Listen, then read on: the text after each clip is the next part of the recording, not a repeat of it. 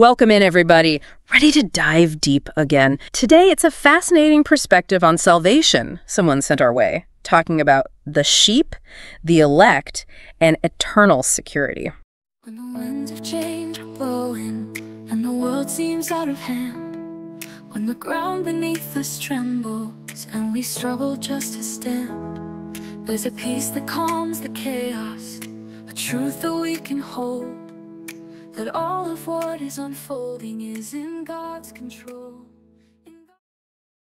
Now, before we really open this up... Yeah, I guess set the stage right. Exactly, and it's important. Our job isn't to tell anyone what to believe here, just unpack the ideas from these sources. That's right. Understand the ins and outs of this particular theological viewpoint, you know? Because, and let's be honest, whether you agree or disagree, just understanding different perspectives, well, that never hurts, right?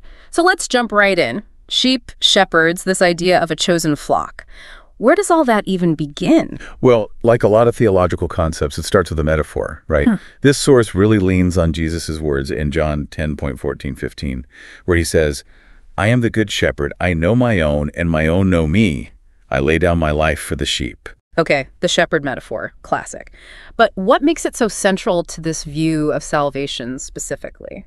It's all about this idea of a super personal relationship, you see. The shepherd knows each sheep. They trust him completely. That bond in this framework, it's how they understand the relationship between Christ and those who are saved, the elect, they're called. The elect, yeah, not a term you hear every day. So what's the basis for this idea of a select group chosen for salvation? Where do they get that from? They go straight to Ephesians 1:4-5, where Paul talks about God choosing his people before the foundation of the world. This whole idea of predestination, that God's choice is the ultimate deciding factor, it underpins this whole theological viewpoint, you could say. So if it's all pre-decided, no say for us humans then. That's the stance, yeah. They use John 10:11 again, Jesus saying, the good shepherd lays down his life for the sheep. It's to show salvation's not earned, it's already decided. Okay, now that's different from how a lot of Christians see Jesus' sacrifice, right?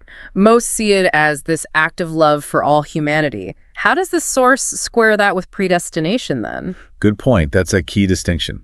This perspective, they don't diminish the love in Christ's sacrifice, but they argue it was specifically for the elect. Meaning? It wasn't offered to everyone hoping for a response, but made because they were already chosen, you see. Whoa, okay, heavy stuff. And it kind of leads to the next big question, right? If it's only for a select few, what happens to everyone else, the non-elect, so to speak? Things get even more, let's say, complex there. They use this phrase, passing over, to describe it, citing Romans 1:24-26, where it talks about God giving them up to their desires. So just so we're clear, God's not actively condemning anyone, but he's not extending his grace either, kind of letting them face the consequences of their own actions. Is that it? That's how they present it, and they link this to Romans 3:11, none is righteous, no, not one. Their argument is humanity is inherently flawed, so God's just in choosing where his grace goes. Which, of course, raises questions about free will, right? If God's already chosen, where does that leave our ability to choose him? Does it even exist in this framework? Ooh, that's a question with a long history, theological debate for centuries there. We could do a whole nother deep dive just on that one. Another time maybe. But sticking with these sources for now, this pre-selection, it's laying the groundwork for their idea of eternal security for those chosen, isn't it? Exactly. And to them, that security is absolute, unshakable. They point to John 10:28-29, Jesus saying, I give them eternal life, and they will never perish, and no one will snatch them out of my hand. So once you're in, you're in. No backsliding, no doubts, no matter what. Bold statement. That's the core of it, yeah. It's an unbreakable promise, rooted in God's power, they'd say. Even bring up Philippians 1:6, Paul saying, he who began a good work in you will bring it to completion at the day of Jesus Christ. The source really emphasizes it's God who starts salvation, but also God who finishes it. So for someone who believes this, where does that leave them, practically speaking? What's the impact of this once saved, always saved on your life? The source says it should bring immense comfort, assurance. Knowing your place in eternity, it frees you from striving for salvation, lets you focus on reflecting God's love, his grace in your life. A sort of liberation then through this predetermined path, but and I'm just playing devil's advocate here, some might say that leads to complacency, right? If actions don't affect your final destination, why bother with a moral life even? A common critique, for sure. But the source says true faith, it naturally produces good works anyway. It's not about earning salvation, but reflecting its power in you.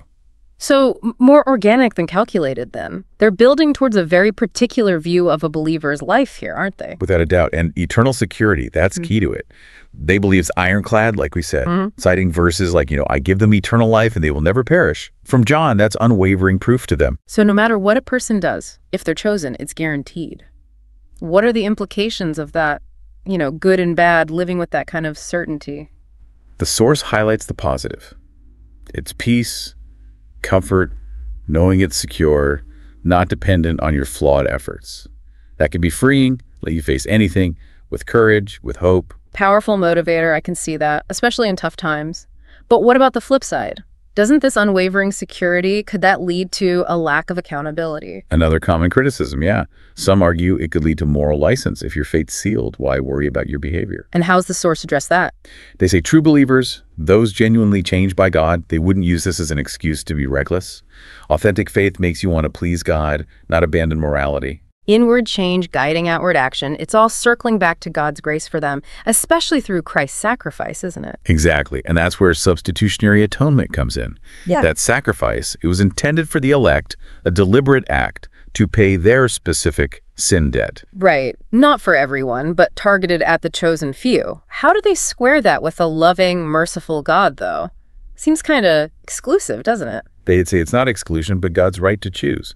Like a parent can love different kids differently based on their needs. God can extend grace how he sees fit, aligning with his plan, his wisdom. So different understanding of love than we might think of, not bound by fairness or equality like humans see it. Definitely thought-provoking stuff. It really is. Yeah. And, even thinking about it more, this idea of passing over the non-elect, that's going to be the toughest part to wrap your head around, right?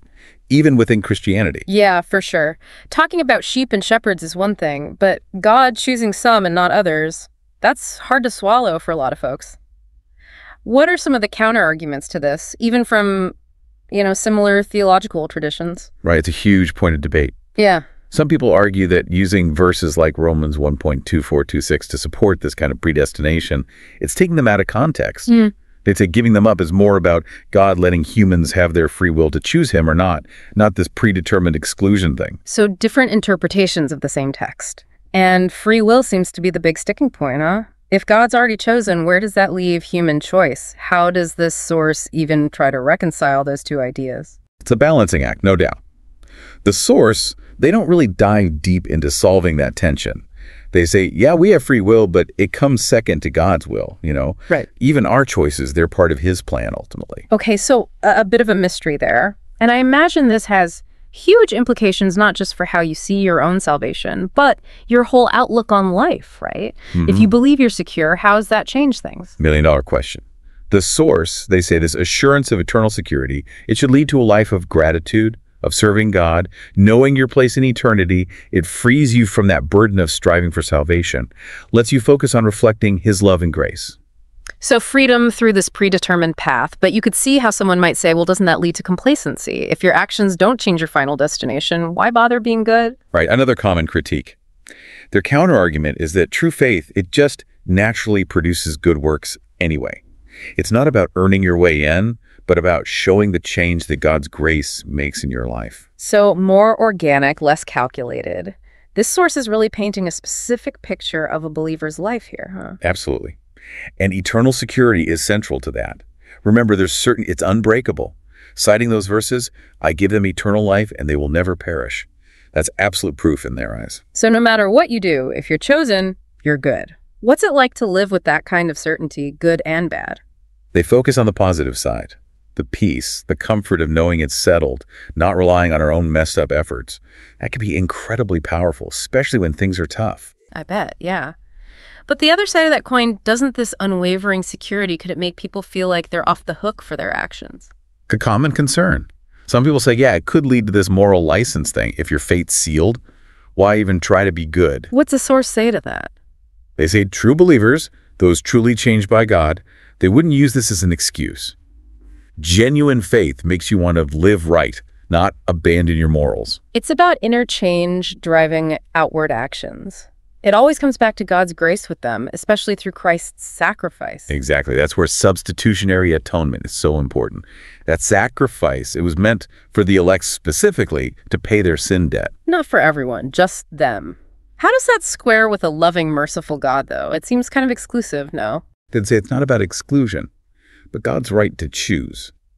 Like, a parent can love different children in different ways, depending on what they need, right? God can give his grace how he sees fit, in line with his plan. So a different way of understanding God's love, not necessarily bound by our human ideas of fairness or equality, really makes you think. It really does make you think, huh? And, going through all this, it makes you realize this view of salvation, it doesn't just affect how you see God, but how you see other people too, Absolutely. Yeah. It makes you question all these big ideas, fairness, free will, even what God's love really means. And yeah, it definitely changes how you approach things like evangelism, how you talk to people with different beliefs. Right. Like, if you believe God's already decided who's saved, what's the point of even sharing your faith? Why bother if it's a done deal? Yeah, that's a big one this view has to wrestle with. Some would say, if God's choice is final, there's no need for evangelism. But others might say, it's about obedience, playing your part in God's plan, even if you don't get it. So less about convincing, more about just living your truth. Seems like even within this system, there's room for different takes. Exactly. And then there's the question of, okay, how do you get along with people who believe something totally different when the core of your faith seems so far apart? Gotta be tough to find common ground when you're starting from such different places. Does this source, do they say anything about how to talk to people who disagree? They talk about sharing your faith humbly, respectfully.